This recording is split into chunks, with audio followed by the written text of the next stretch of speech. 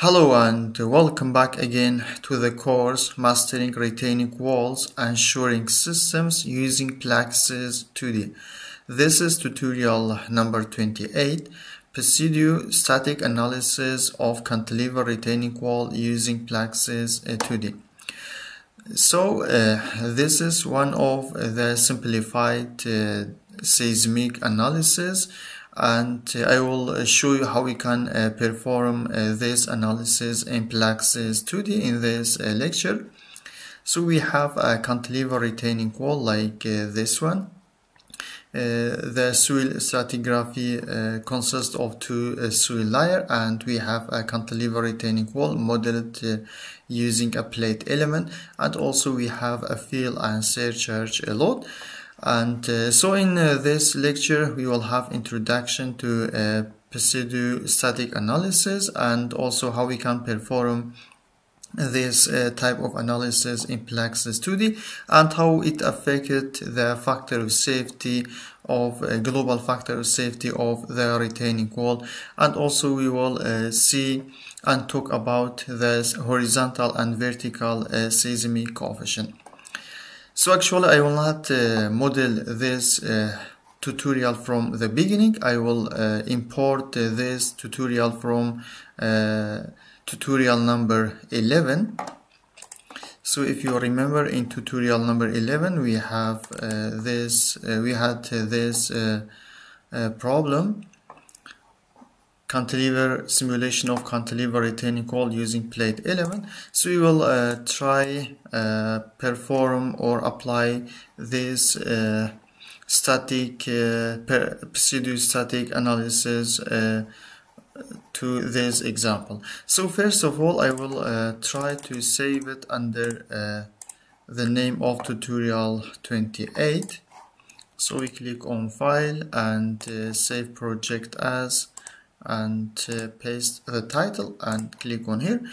So this is from tutorial number 11. We had initial phase, we had retaining wall, and after that we had a backfill and then surcharge load, and after that safety factor.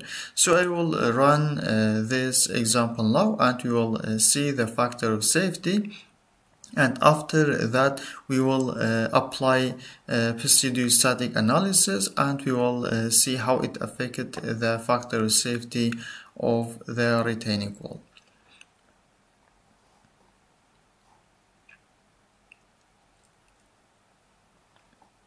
So as we can see, it is being calculated, and maybe the factor of safety is near to 1.5.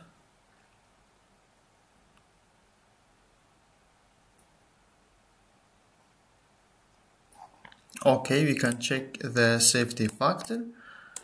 So we can see the factor of safety is about 1.485. And so before performing the pseudo-static coefficient in PLAXIS, in here I will so right now we will see how this pseudo-static or simplified dynamic analysis affected the factor of safety or global factor of safety for this retaining wall.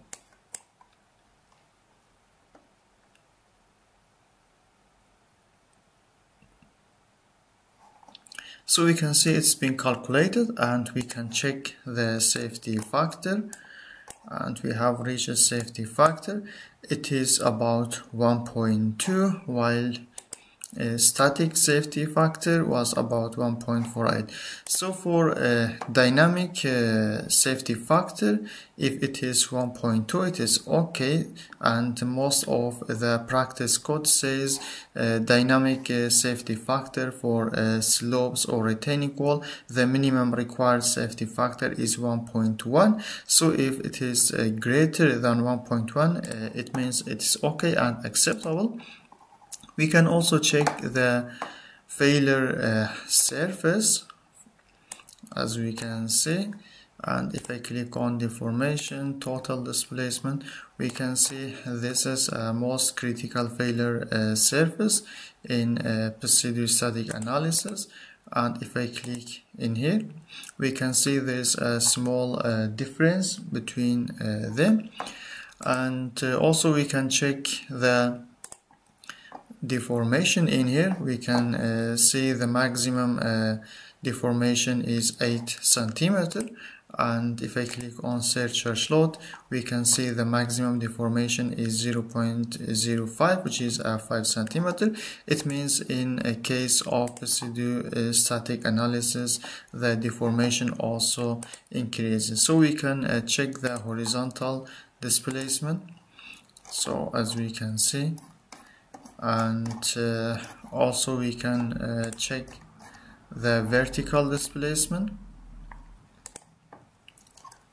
So we can see the vertical displacement, the maximum displacement is 0.06 meter, it means 6 centimeter, and in static analysis it is about 5 centimeter.